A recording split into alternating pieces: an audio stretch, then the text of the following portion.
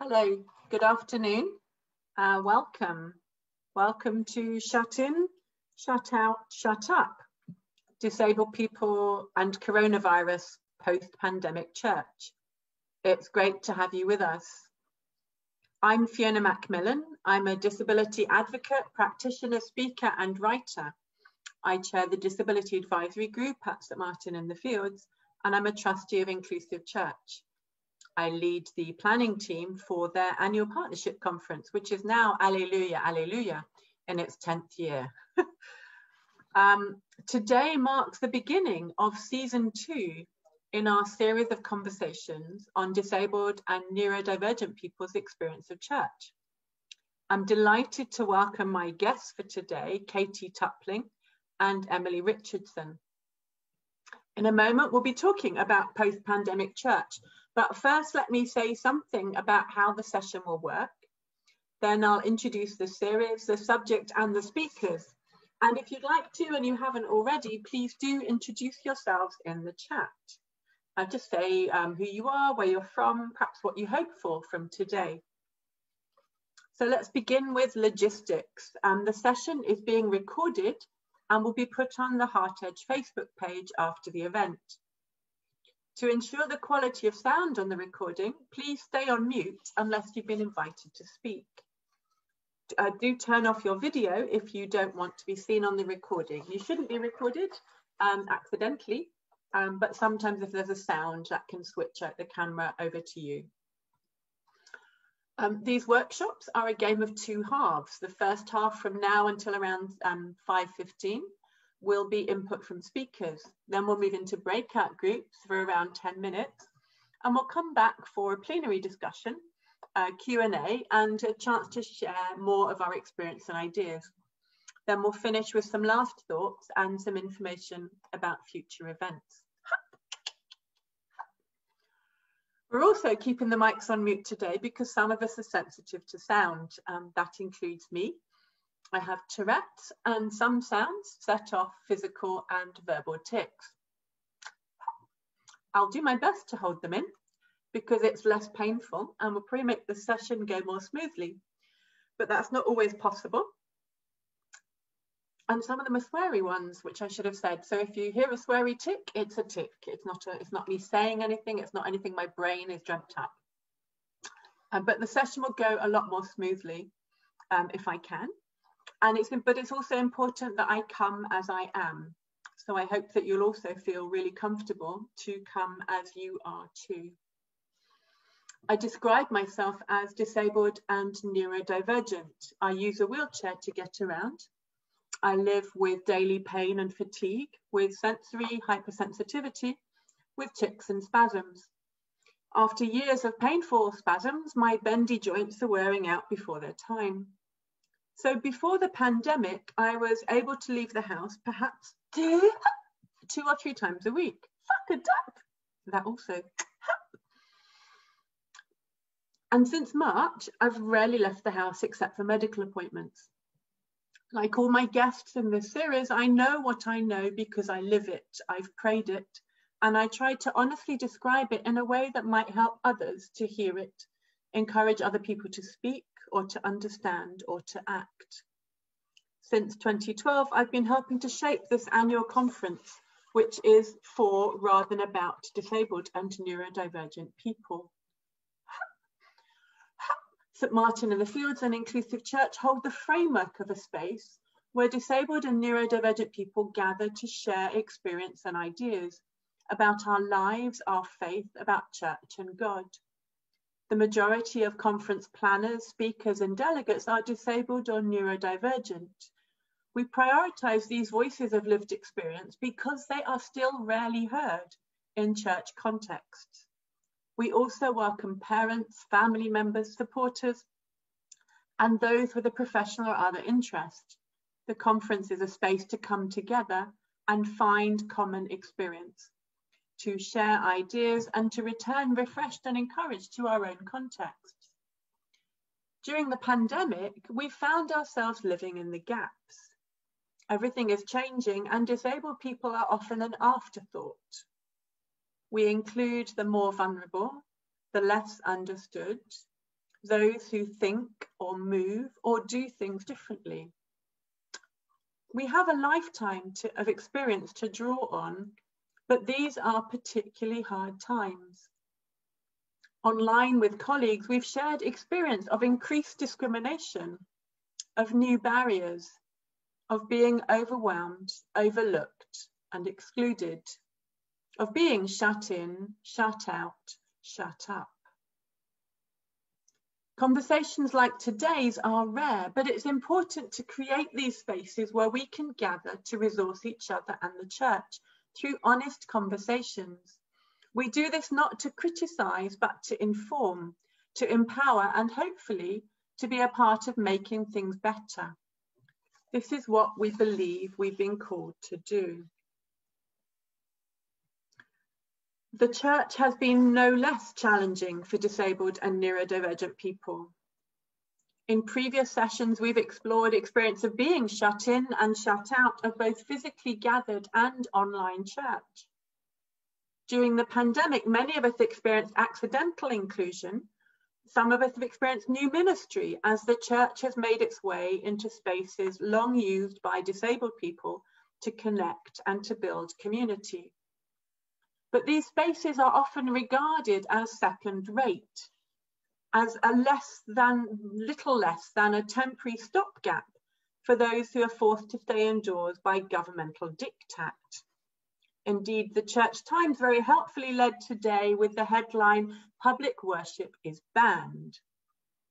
Perhaps the world outside church may have been surprised to find so much priestly conversation on social media revolving around the matter of buildings rather than people.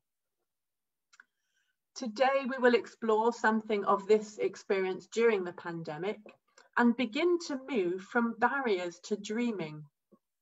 What might the church be called to be after the pandemic?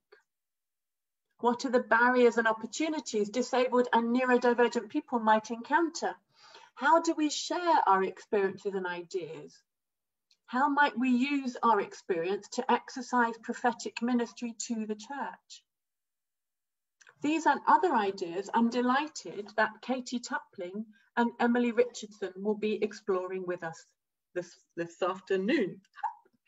Katie Tupling was a parish priest for 16 years. Since March 2019, she's been part-time DOS and disability advisor for Oxford, with 18 months also as lead chaplain among the deaf community. She was born with cerebral palsy and uses purple crutches, a purple wheelchair and a red scooter, I think because it doesn't come in purple. Katie is perhaps best known as co-founder of Disability in Jesus. Emily Richardson is on the planning team for the annual Inclusive Church St Martin's Disability Conference and has contributed to Radio 4's Sunday Worship and the Church of England's national online service. She's currently working on a book of disabled Christians' experience of church with Dr. Naomi Lawson-Jacobs. So Katie, perhaps we could begin with you saying something about yourself, your experience, your work and your ideas. Thank you very much. That was a glowing introduction, so I feel like I've got to try and live up to it now, so I'll do my best. So it's lovely to see you all and to know that you're all here and present and gathered. And at Disability in Jesus, we have a sort of catchphrase, apart together. So although we're not in the physically same space, proximal, we are together as a community. So it's great to gather the community here today. And thank you for inviting me to come along. So I am a northerner at heart with a slightly northern twinge to my accent, if you pick it up now and again, but a nomad basically ever since. I've lived in the northeast, in Teesside. We moved from there when I was 4. We moved to mid Wales, Welsh Wales, not Sheffield Wales. Please note there's a difference. And I grew up thinking I was Welsh, and I had no idea I was actually English. That came as a hell of a shock when I was 10, and we moved to the hated country of England, who were the oppressive race. And I discovered that I wasn't Welsh after all. I was actually English and part of the oppressive race itself that I'd hated all those years. So identity has always been quite at the heart of who I am. Who am I? Not a clue. I lived in Bristol in my teenage years and then went up to Birmingham for my student years, met a very tall, lovely young man called Chris, who I then subsequently married. And we've been together ever since, 24 and a half years married. I'd have got out for murder if I'd done that instead. So anyway, but it's lovely and he's fantastic and he cooks. So what's not to like? We together have a 10-year-old son. And when people say to me, oh, you're disabled, can you have sex? Well, yes, it's not illegal. So, but I mean, can you? Oh, you want the mechanics? Go away. So yes, we do have a son. Yes, he is biologically both of ours, but I'm not telling you how. So, and he's lovely. Well, I know him on social media as Wee Tup. He does have a name, but he's Wee Tup on social media. And he is my pride and joy. He's a beautiful little boy with a very kind heart and loves Lego. What's not to like? And I have been a parish priest in various parts of the country. Came to Oxford last year where the house prices are exorbitant and the salary doesn't go very far. And I now am paid part-time to be a disability advisor for the diocese. We've also been shielding since mid-March, not because of me. Thankfully, I'm the most fit person in the house when it comes to COVID, which is ironic, isn't it? But my husband's a kidney transplant recipient. So he's fit and healthy because he's got a good kidney, which is how it should be. But he's also immune suppressed. So if COVID comes anywhere near his kidney, it's game over. So we began to shield mid-March and have pretty much shielded ever since, apart from the fact that he's a primary school teacher. There's the irony. And our son goes to school. So we shield our household, but we can't shield them in terms of school connection. I have cerebral palsy and I am disabled. Different nuance in language, and we can unpack that another time. The condition I have is cerebral palsy, and we both get along now pretty well after an awful lot of prayer that doesn't fix things, surgery that is quite tricky, and drugs that keep everything happy-ish. And I am disabled by society and attitudes and the church. That's me. I'll shut up now. Thanks, Katie. That's great to hear. I think you could feel very comfortable that this is an environment where the majority of the people gathered will also be disabled and neurodivergent people. So this isn't a context in which we have to explain ourselves. We come as we are and we talk about the subject rather than that perhaps more commonly experienced thing of being there as the disabled person who's going to explain and kind of tell their story and speak about disability, and then have to encourage people to think differently about language and so on. That's like, we left that behind. In fact, we didn't even pick that one up. We started in 2012 by simply talking with each other about what we have in common, which is experience of church. So thank you, really great introduction. And Emily, perhaps you'd like to say something about yourself. I'm Emily. I work in church comms for a large church in southwest London. And over the past 8 months, I've been busier than I've ever been in my life. And yet I've hardly left my house, which is a kind of weird paradox. On the surface of things, it doesn't look like I've done a lot. I've not been places, I've not visited people or had those experiences of life outside my house. But I have been more connected and more engaged with the life of the church than ever before. I've, thanks to Zoom, I've been able to say morning prayer with my church almost every day. And this was just something I could never get to in the past because of distance and my body at 9 o'clock in the morning. I've also been involved in things like this, the disability conference. I've been able to preach for certain services, and that I've not been constrained by my physical ability on the day because I pre-recorded and forgotten about it by Sunday when it's all ready to go out.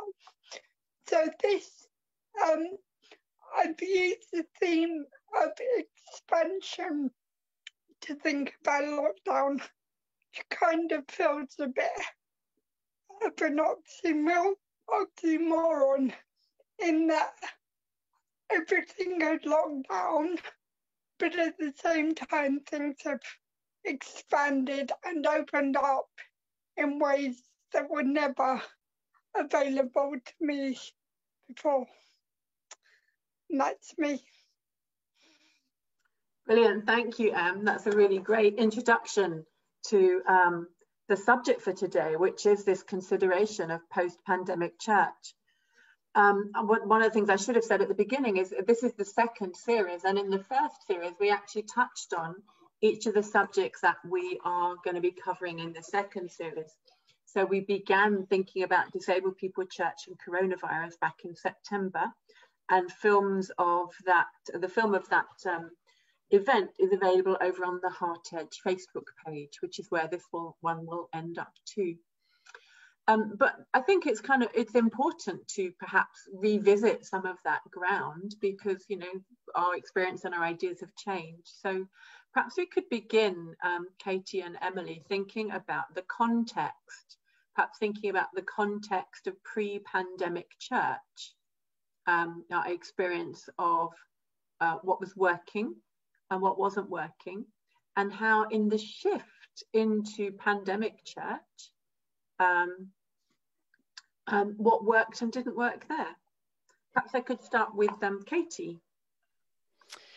You can. Pre-pandemic, I was still a chaplain with the deaf community, and so it was all about the physical. It was about the commute to the chaplaincy and the chapels and the various places where we met and used for our deaf church gatherings. It was about being in close proximity to each other. Of course, in the deaf church, being close to each other is very helpful when you're using BSL as your first or only method of communication. So if you can't see the person or you can't see them clearly, then you can't communicate. And in my case, if your BSL isn't up to scratch, the nearer you can get to rely on body language and mouth shapes, then the more clues you have to be able to communicate more effectively. So proximity, being physically in the same space, 2 meters together rather than 2 meters apart minimum, was all it was about. And my diesel bills were going through the roof as I drove all over the Oxford diocese, 3 counties, Oxfordshire, Berkshire and Buckinghamshire. So for me, pre-COVID church was about a lot of driving from here to there, a lot of cups of tea that had only once made a tea bag in the whole of the serving of 40 people, biscuits that were questionable, but all of it well meant. And it was about camaraderie together in the same space, about interrupting each other with a pat on the shoulder or a flick on the ear to get each other's attention in that deaf community. It was about, as a hearing person and a disability advisor, being invited to buildings to go and talk about T-loops and ramps. And when I was there, having the opportunity to talk about theology and personhood, and that's all very well, but why do you want these disabled people in your church? And the surprise to people when I turned up that I was actually one of them, the disabled, and not just one of us, the able-bodied, trying to put in a wooden ramp and not put in something more permanent. So pre-COVID church for me, for my post and for my job, was about the physical proximity of relationship and of fabric and of trying to comply with what was necessary rather than dig deep into who we are. That's really helpful. Thanks, Katie. And Emily, how was your pre-COVID church? I'm resisting the other thing, Yes. For me, it was a very engaged time. Because I work for a church, so I was commuting to an office during the week, but not attending church very often on Sundays, because by Sunday morning, I had not got the energy to join in for worship because I couldn't get there. It was about being very conservative with my energy and having to choose what events I went to, what services I attended. And it was about for me, I think it was about trying to keep up an appearance of being enough, well enough, energetic enough, and just like everyone else. Yeah. That's really helpful. Thank you, Emily. I think my own experience of pre-pandemic church has been quite variable. As I mentioned in the chat, my energy has for 20 years now has been such that I can leave the house 2 or 3 times a week, and often one of those is a medical appointment or something. And in the strange set of priorities I've been living, 2 of those tended to be church. So I've kind of, for some years, I've hooked my life around being part of a church community, even though that church is in central London and there's a fair commute involved in getting there. Because for me, the church has been not just about the worshipping community, but about the whole of my life. And many of my friends, I mean, I'm unusual perhaps in having been part of the same church community for 40 years, you know, from a child all the way through. And so it's like stamped on me like through a stick of rock, you know, St. Martin in the Fields. It was the church that I felt called to go to as a child, and I kept going because of the whole thing about practical theology. My experience long term, you know, was different as a non-disabled person and then as a disabled person. And so for much of the last 20 years, my energy has gone, particularly the last 10 years perhaps, my energy has gone into trying to be part of a church community where I could both get in and join in, with an understanding of access as being about not just getting in the door, but participating once you get there. And so a lot of my capacity had been working alongside others in the community and through Inclusive Church and through the conference planning team to kind of create these opportunities for disabled people to get together and say, this is our story, this is our experience, building that kind of critical mass of being alongside each other, but with obviously a cost, because that becomes all that you do. When you put all your energy into one thing, then that's all you do. And so I was always having to choose, like, what was I going to do and not do? For years, I've really struggled to go out 2 days running. So, for example, over Easter weekend, I would always have to think, am I going to go on Maundy Thursday or am I going to go on Good Friday? Because the two together are not possible. And so it's been a lot about both cost and value, being part of a community where I was known as the wheelchair user. I mean, often, you know, I'm kind of easy to spot in a wheelchair with red hair. It's just one of those things, you know, we are precious, but not common. And so there are ways in which it becomes about the building and how far you can get in and how far energy goes and how far it's possible to participate in ways which are different in a place which is structured as it has been structured since 1726, with added ramps and lifts and lovely people and a wonderful culture of inclusion, but still those barriers to what is possible. I think that's my pre-pandemic church. And so I'm going to ask Katie to think about pandemic church, and in this shift to the pandemic over the first, how long have we been? 6 months of pandemic. So both in the time of everybody being in lockdown and also the time where some things opened up. Perhaps you could say something about that experience of church. Surely can. Just as we went into lockdown, I was beginning my exit strategy from the chaplaincy, but nobody knew within the chaplaincy team and the deaf churches. So it was a very odd time for me, and I'm not sure reconnecting with it is very easy, because there was such a whirlwind of knowing I was leaving the deaf chaplaincy, but the deaf church didn't know, going into lockdown, husband having to shield, and rethinking life. It's quite a blur, but looking, and also disability and Jesus were going through what I would call a polite but messy divorce in the background. So March to May is something of a whirlwind of a blur. And through all of it, there was a real sense of trying to react and keep your head above water. So it wasn't about proactive stuff, it was about reactive stuff. Disability and Jesus tried to work out how we could up our game with what we were already doing online, in the midst of divorcing and deciding, who got the children, who got the CDs, who got the toaster, if you take my analogy. And at the same time trying to work out what kind of priest was I if I had no chaplaincy to belong to, and therefore was I any use to anybody.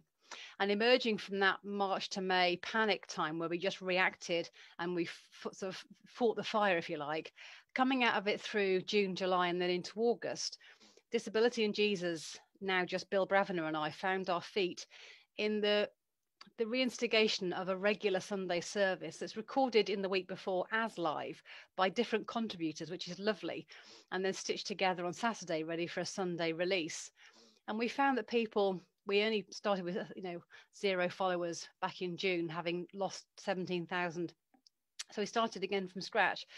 And the nearly 800 followers we have now, people are engaging with that Sunday service and are really enjoying it and saying, this is what we need. We can do it when it suits our bodies and our timetable and our anxiety levels and our stamina levels. We can join in with you, knowing that we are a part together as one community. It's typically Anglican because Bill and I are both ordained. So what can you do? We're creatures of habit, but it's got a real simplicity and a rhythm to it, and it's uncluttered, and it offers something very special. You can come and belong with church whenever you need to and whenever you can. So for me, there's been this interesting journey of firefighting panic in the early months and then settling down into, we know what we're doing with this. Why are we panicking? And what I think probably didn't help, and you can reflect on this, is the fact that what we had been doing for many years was online church. The context is online, the content is church. But what we saw with the pandemic was church trying to come online without understanding the ground and understanding the layout. And the context was church and the content was online. And the two kind of clashed. And a lot of people were talking about being exiled and being oppressed and having to use the online space as though it was somehow second best. It felt to some like colonialism. Certainly, the indigenous people had been there for years, being Jesus together online. And suddenly the colonials arrived, not only swept us aside, but told us how to do it, where to do it, why to do it, and how it was only really second best. So the pandemic has brought about an interesting uncovering of what mainstream church actually discovered it had relied on and assumed for so many years, and what it longs to go back to and what it longs to get rid of. By which you mean the building, or do you mean something more widely? I think probably we are so tied to buildings, and don't get me wrong, places are massively important because all of us have somewhere in the world that if we put on a postcard and said, this is my special place, we could show to other people. And by and large, it's not a screen. By and large, we've all got somewhere in the world that we absolutely love being in because we are creatures in a body. It may not be a body that works effectively, but we're still embodied. And therefore, places and thin spaces on the planet are really important to us. And the church is no different from that. We have thin spaces in cathedrals and tiny chapels carved out of rocks and beach, cairns built on beaches and stuff, wherever it is. Places are important. And online is a place as much as buildings are a place. And Jonathan's put Cropredy when my narrowboat's moored. Absolutely, mate. And the music festival every year.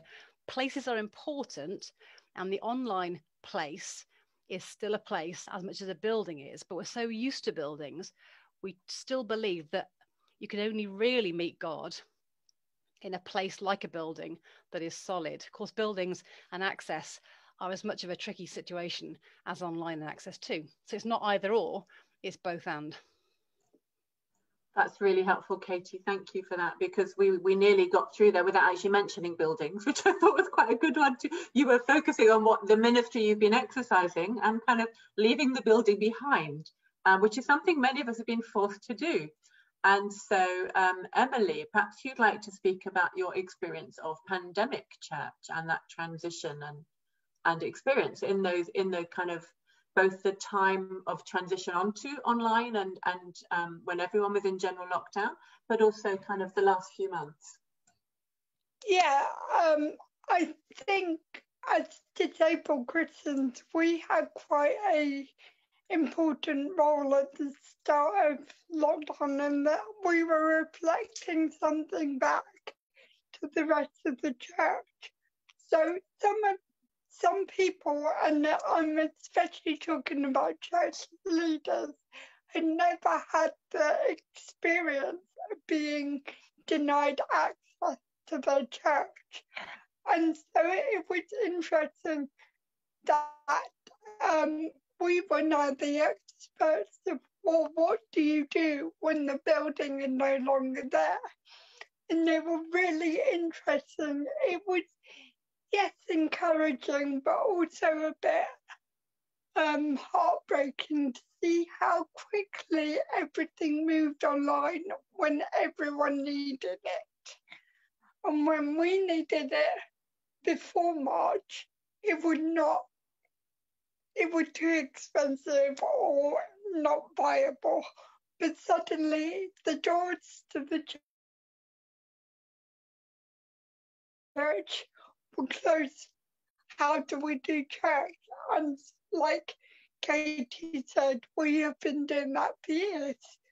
And also I found it rather interesting around June, July, when there was a lot of joy and celebration that we had got our buildings back and we were allowed to meet again. And the shielders, I'm not shielding myself, but like Katie, I'm in the shielding household. We're like, hello, we're still here. And of course, in the last week, that's all changed again because we're back to where we were pre-June. So, yeah. So there's a sense that we had the expertise, but weren't being included in the conversation. Yeah. Thank you. And you said earlier on about your own ministry and how that had developed more in lockdown. Is there anything you'd like to add to that? Nothing other than what I've already said. I'm doing things that I've always wanted to do, but have been, my body had not allowed me to do, and now there is a forum and a space where I can contribute and lead morning prayer or give a reflection of the evening service.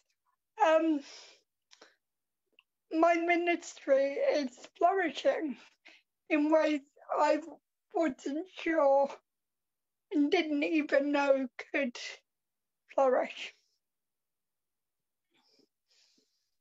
Sorry, I forgot to unmute myself. Thank you, Emily. That's really helpful. I think there's something hugely inspiring for other people, the idea that ministry can flourish while things are closing. So while some things are closing, other things can be opening.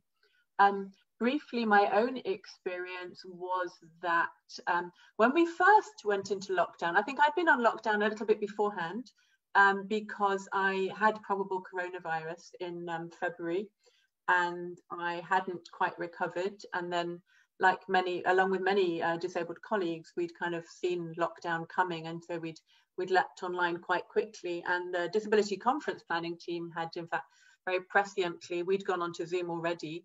I'd already got my pro Zoom account and we were off. We'd rescheduled our meetings to be on Zoom, and by April we were rescheduling the conference to be online. So that we kind of were riding that wave of being slightly ahead. And in many ways, disabled people, I think, can continue to be the canaries in the coal mine. We feel those winds of challenging things within society before it gets to other people. So often we are regarded as being the more vulnerable, and the kind of those who need protection from, or the more at risk, because we are in some ways the forerunners, and perhaps in this too, the forerunners.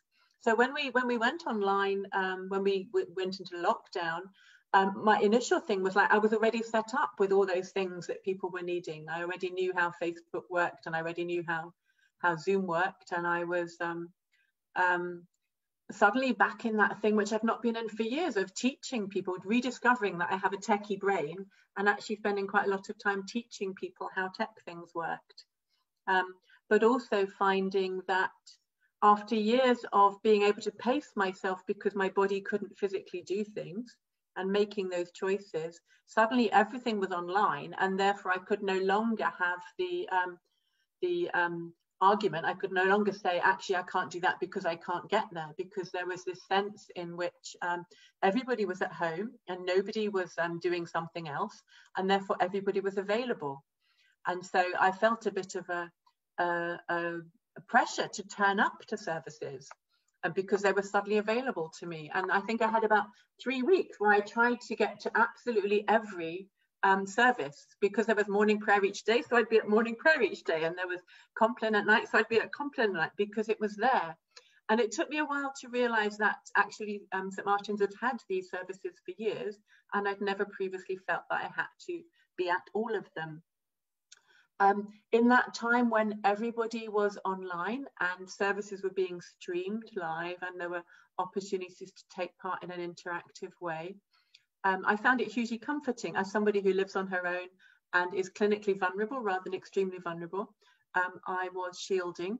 I've been living with the effects of long haul coronavirus as well, which has affected kind of breathing and cardiac stuff, which I still have. And those things in themselves have made me newly vulnerable to coronavirus. And so it's been a journey of finding out new ways of taking part and new ways of being church. One of the things that's been particularly valuable for me is doing small groups together, Lectio Divina groups on a Wednesday evening after our service, which feels very like the early church, having kind of 3 or 4 people or 5 or 6 people gathering together and listening to the word of God and encouraging and inspiring each other and offering the gift of listening. And so those things have felt like new opportunities to open up, where suddenly the gifts that I already had have been both unpacked and encouraged, and things have been possible which hadn't been previously, because energy and capacity is different in an online environment. But I think that many of us have found that there are barriers and opportunities within church, and we all know of colleagues and friends and community members who are not able to be part of online church, who are perhaps newly excluded by not being able to join in with worship because they don't have access to technology, or it's not something that works for them. And so communities are having to shape in different ways to meet those various needs. I wondered whether you might think about what are the costs and risks and opportunities for church going forward.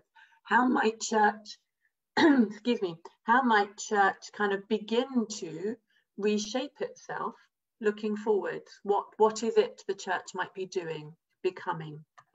Katie, perhaps we could start with you. Yeah, thanks. I'll take the easy question. I think it depends which bit of the church we're talking about, because the church on the margins, the church who was already online and working out how to be disciples together and explore faith together, and they discovered Jesus was already there ahead of them. So how do they encounter each other in Jesus?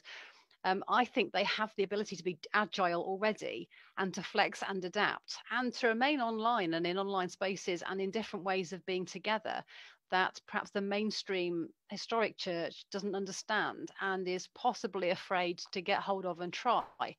I say afraid to get hold of and try because if you were to move into a more forest church kind of way of being, or messy church way of being, or online church way of being, there's no money in that. It doesn't generate money. And generally speaking, people who can access those kind of things maybe don't have the kind of money that a historic building requires to keep it functioning, and not just functioning, but fit for the purpose for the future. Its purpose being to stay in one piece, not fall apart on parishioners' heads.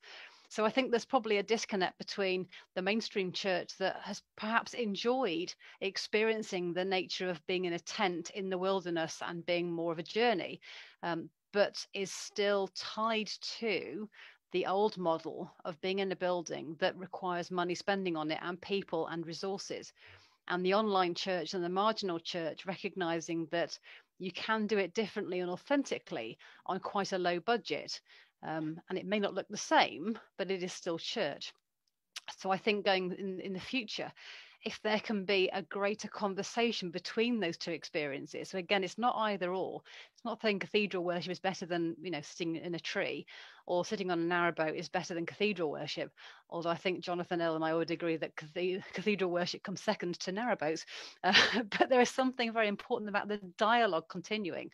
What has the mainstream church learned? What have they actually benefited from in this time of lockdown church becoming an online space?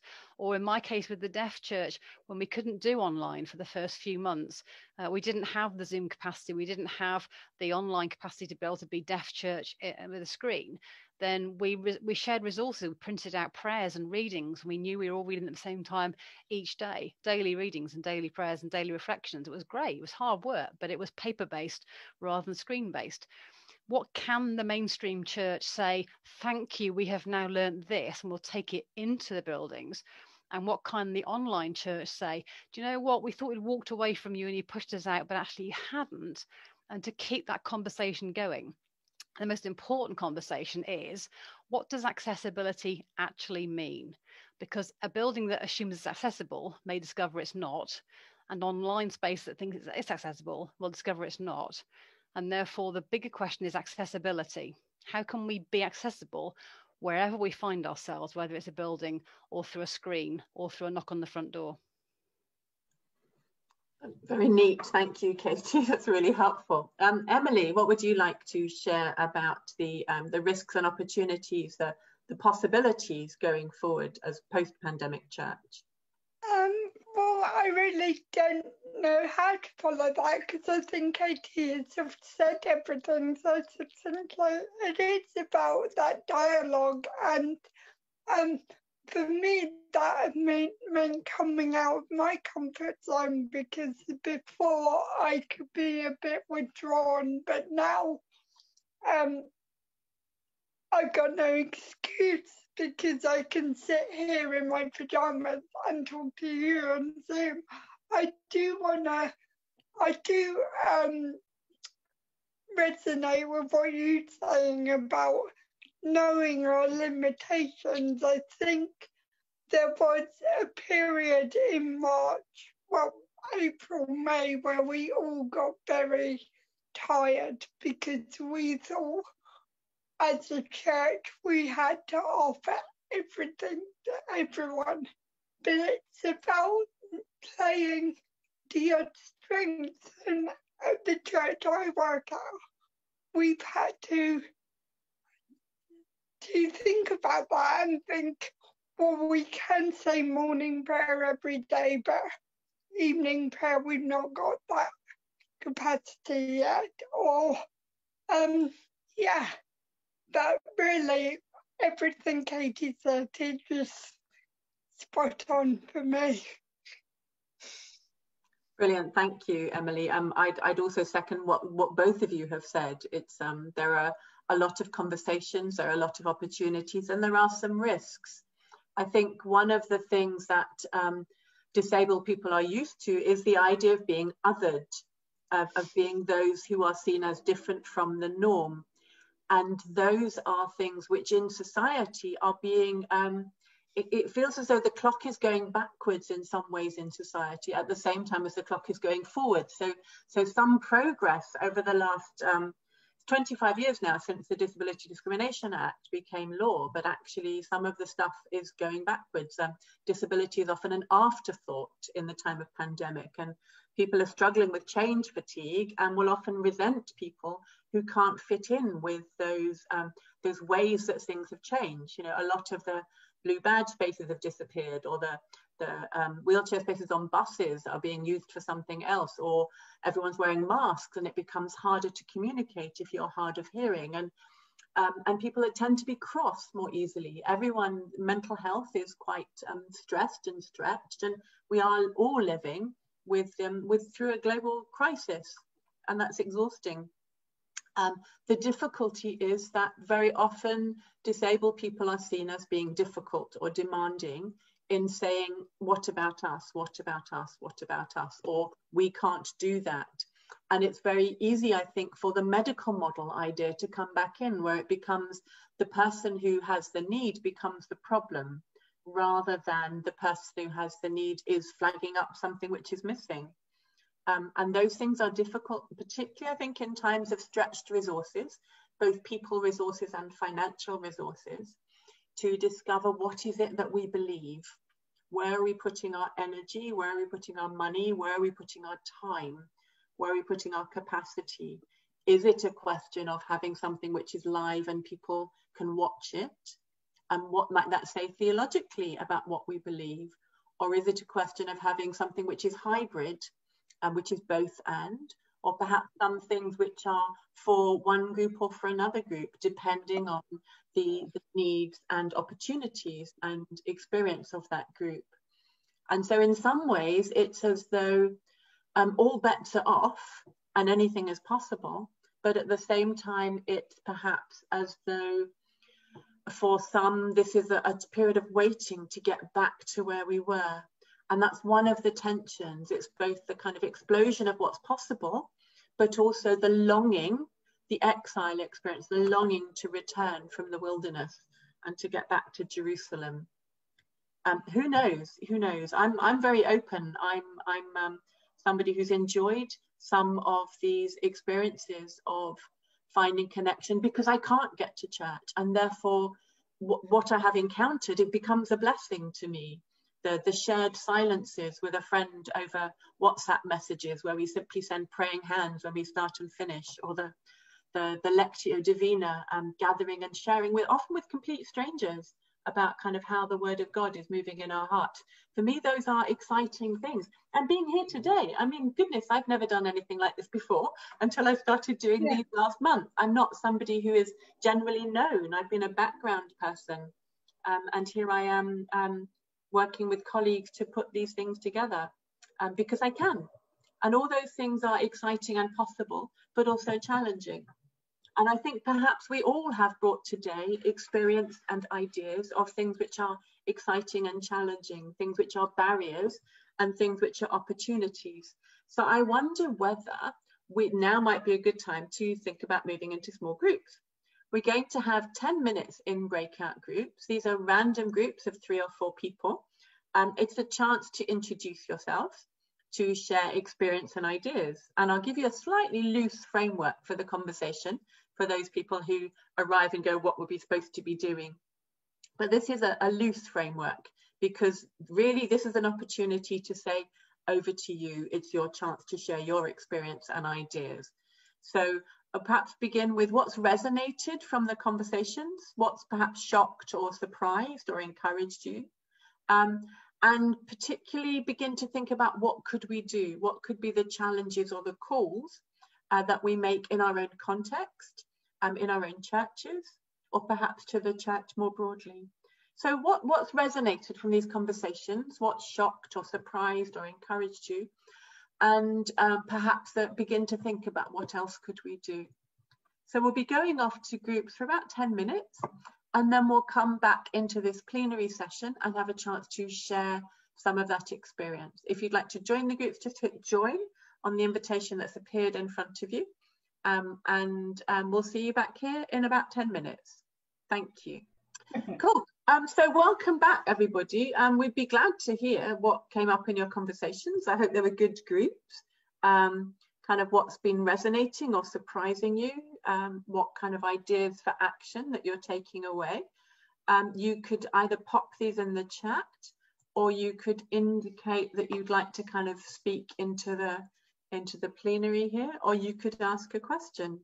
So there's an opportunity now to either share some experience, some ideas, or to reflect on what you've heard earlier on, or to ask a question. You could do it in the chat, or you could indicate that you'd like to speak. I'm looking out for hands. I can't see any hands on page 1. We have a very reticent crowd here.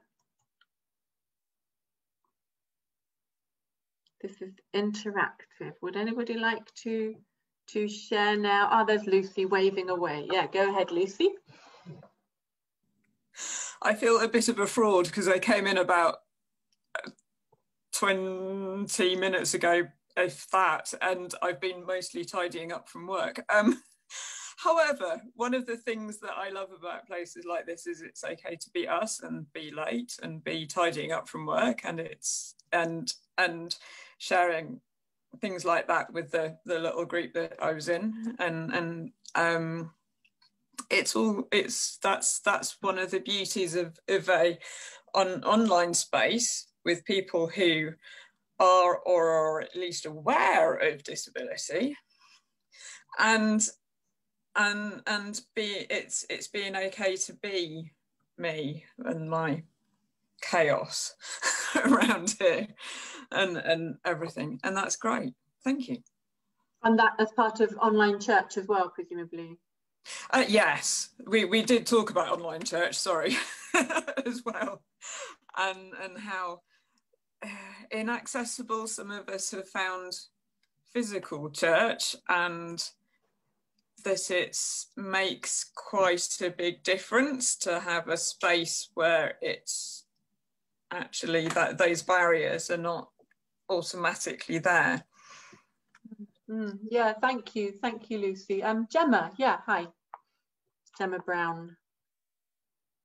Sorry, I just flicked my screen instead of unmuting.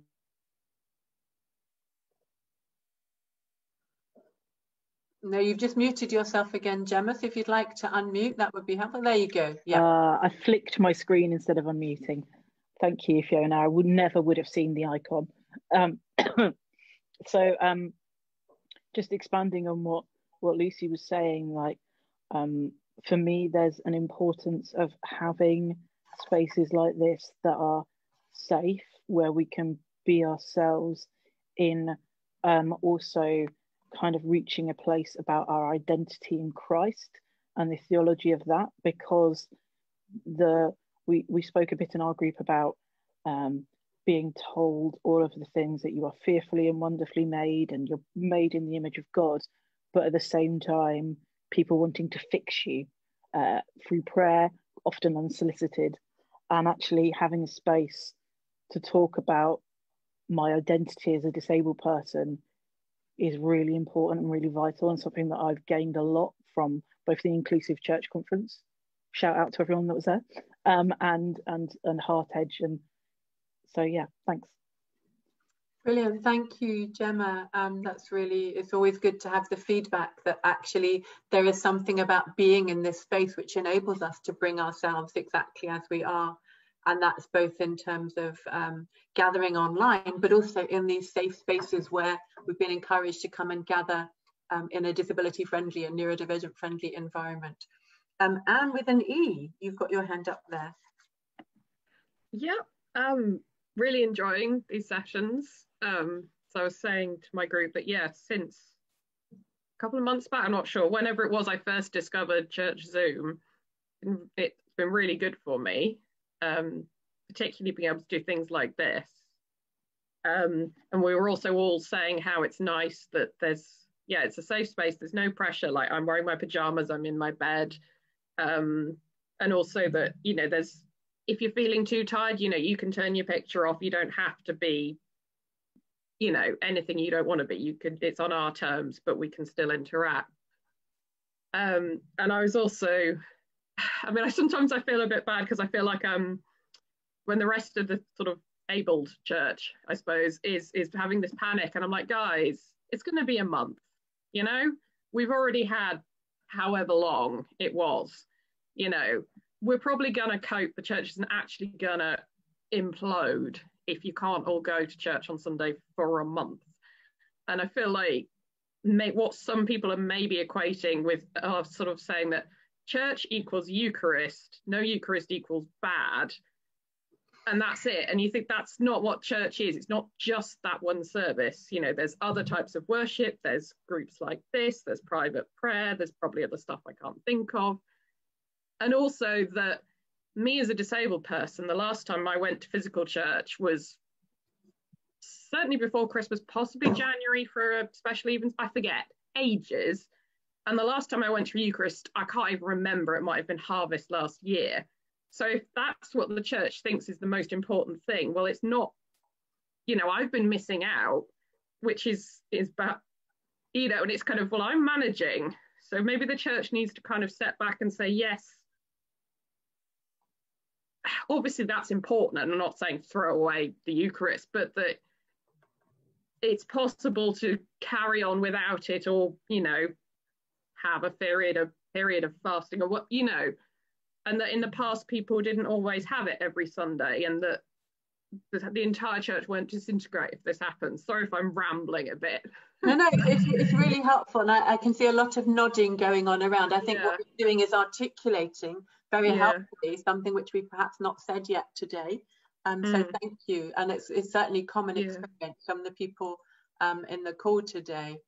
I think there is something about common experience and more common experience becoming the dominant narrative, and that can often be to the exclusion of any other narrative, which reminds me very clearly about one of the people who was key to some of the disability conference work we did was the lovely John Hull, a blind theologian and religious educator who was based in Birmingham, who when coming to the conference challenged us and said, disabled people have a distinct prophetic ministry to the church, which we need to fulfill in order to enable the church to fulfill its prophetic ministry to society.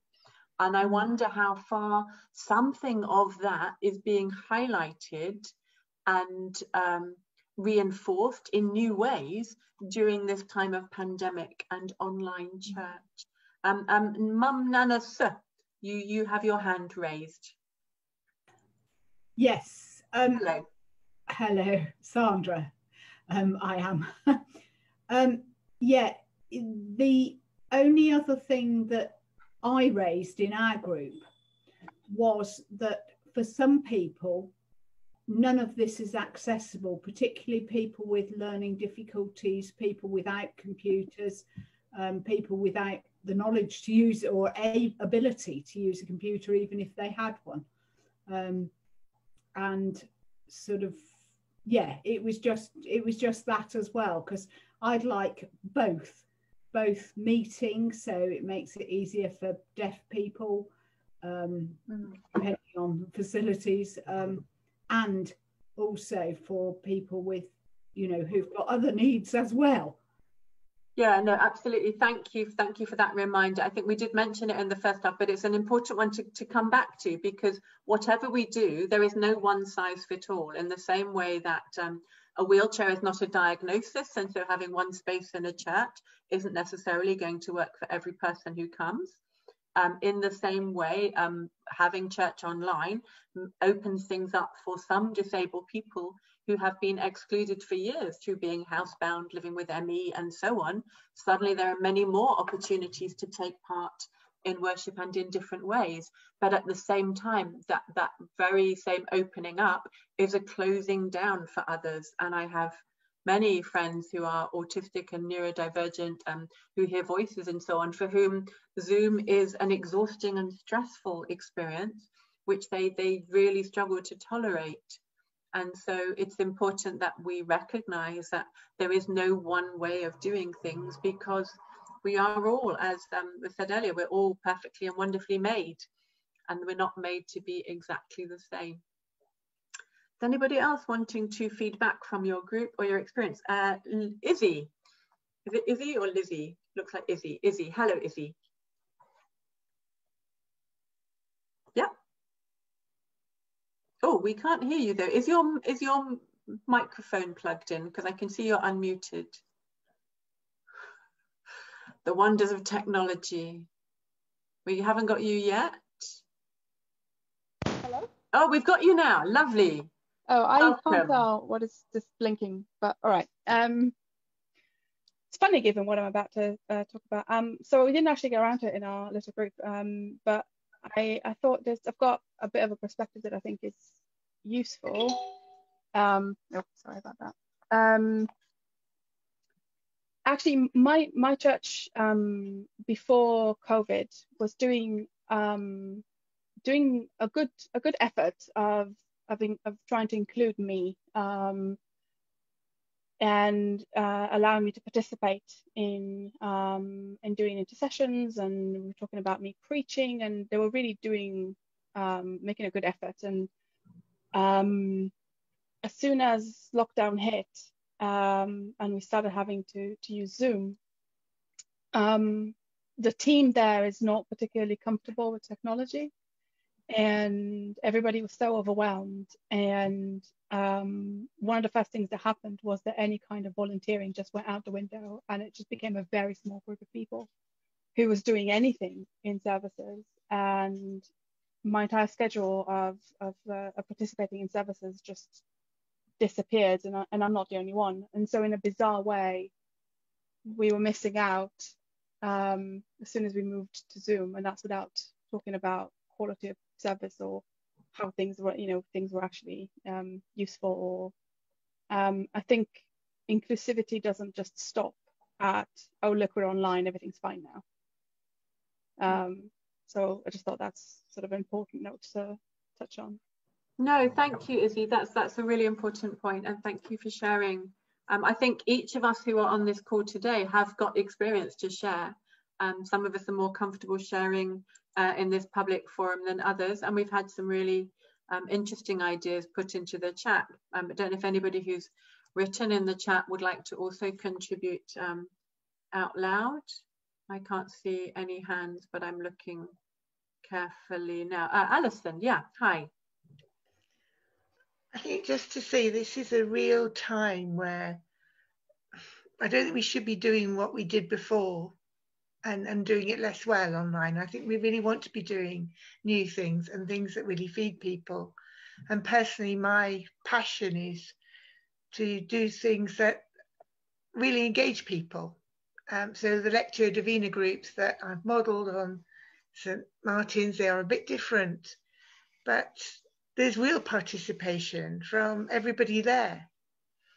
And the groups have just begun to have the confidence to start to think about the passages that they want to look at and what wondering questions could we look at and that sort of thing. And I'm very keen that the leadership is shared, but that actually leadership becomes almost a bit redundant because we're all there doing it.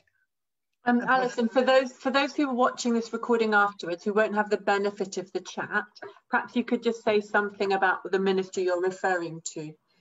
Okay, I did a sabbatical in 2019 on the crossover between physical church and internet church. And so I've been very keen to find a new way to do things. The groups that I've started up are modelled very slavishly in some ways on the ones that St. Martin's have, which are Lectio Divina, and have the opportunity for people to look at scripture not intellectually, but to bring all of themselves to a listening to the word, and then a listening to God through each other as we share about the word. It's not debate. And I was so grateful to discover this. It feels like holy ground, but I'm even more grateful to be able to offer it. And I've sought out those that can't go to physical church in the first instance. Thank you, Alison. That's a really interesting ministry and engaging ministry, which has developed during this time of pandemic and lockdown. It seems in some ways has brought to fruition much of the thinking and working that you've done up to this point, in the same way that many of us are discovering that in the time of pandemic, the plans, the ideas, the things we've been working on for years suddenly have come to fruition in a whole new way. In that phrase, which I can't think where it's from, but for such times as these we were made.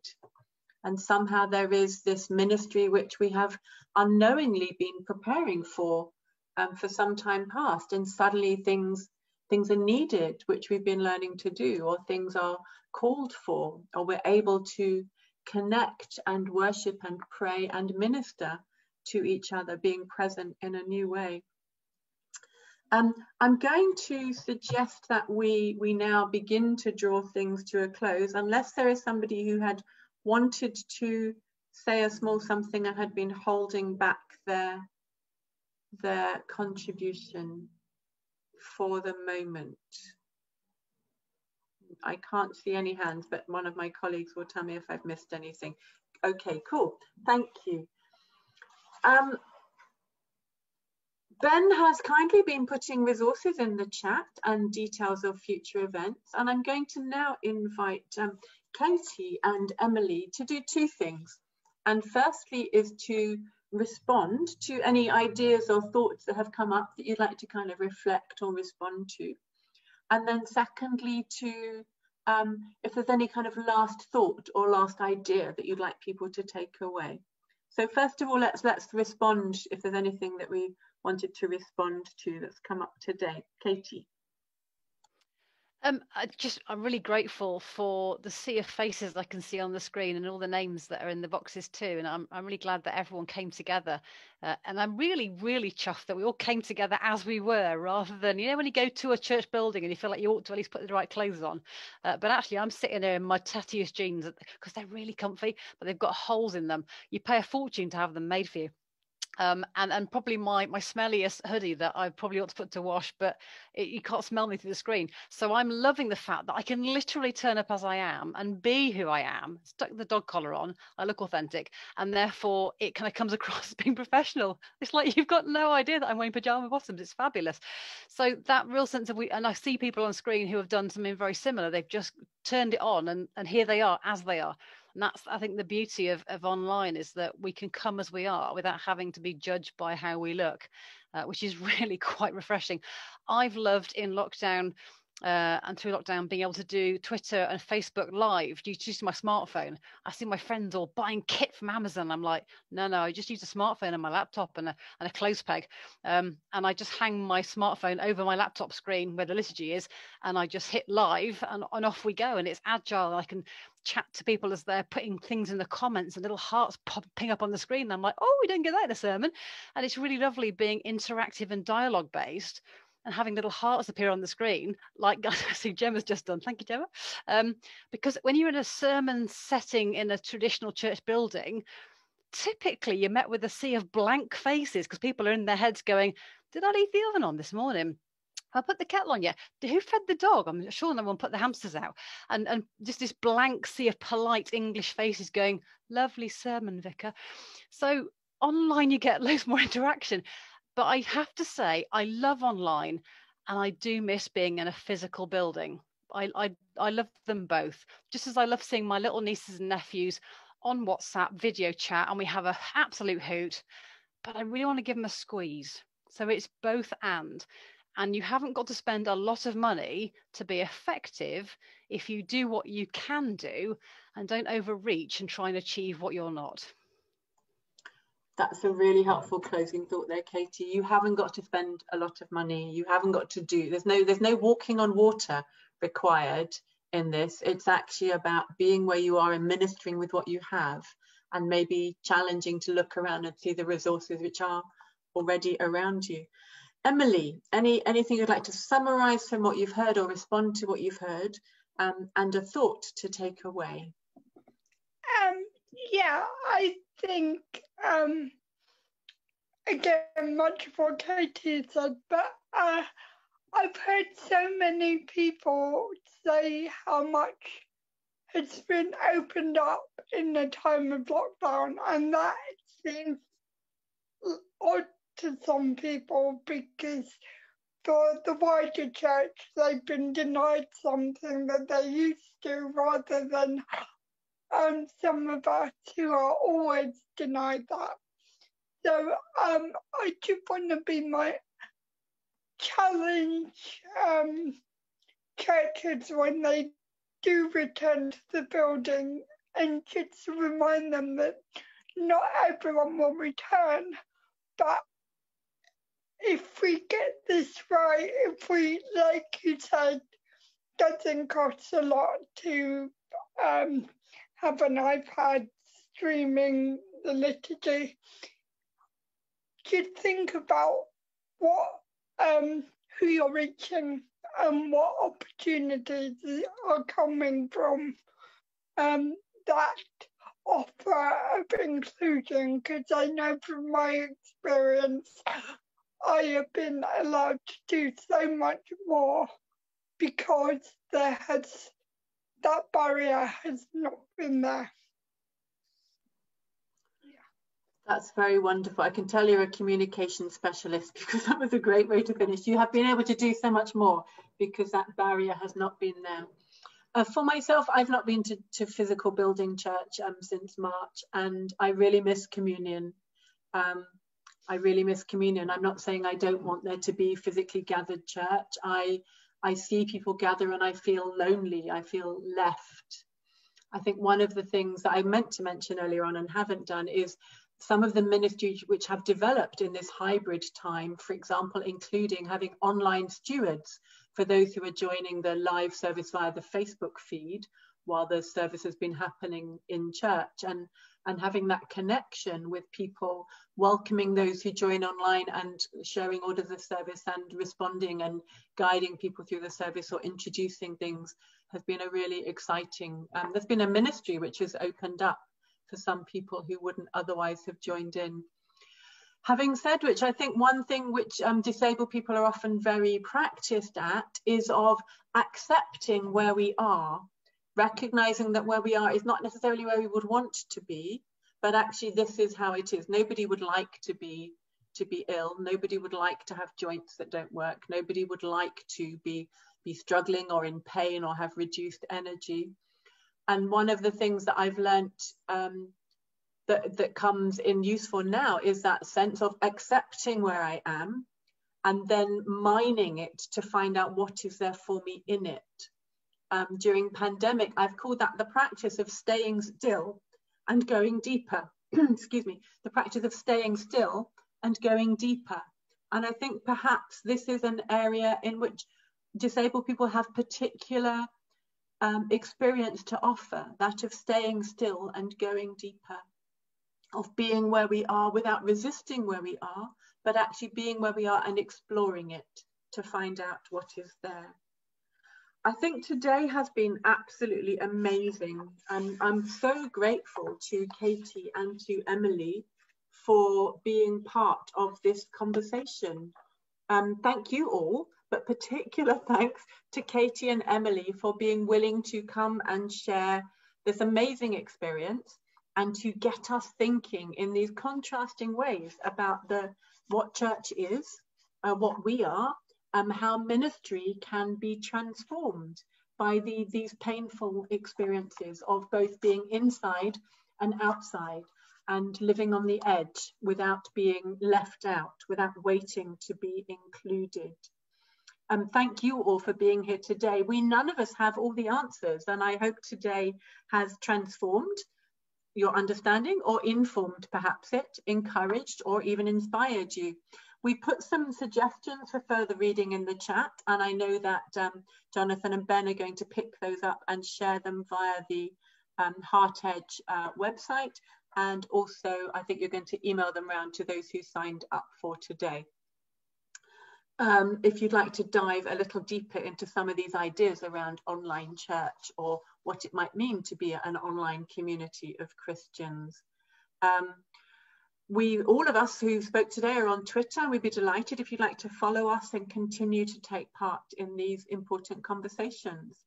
We'll be back next week with Shut In, Shut Out, Shut Up, which is Anne Memmott and Bingo Allison are coming to be my guest and discuss neurodiversity and church intersectionality. Then on the 20th of November, we'll be back with Naomi Lawson-Jacobs and Krisha Waldock, considering disability, church and social justice.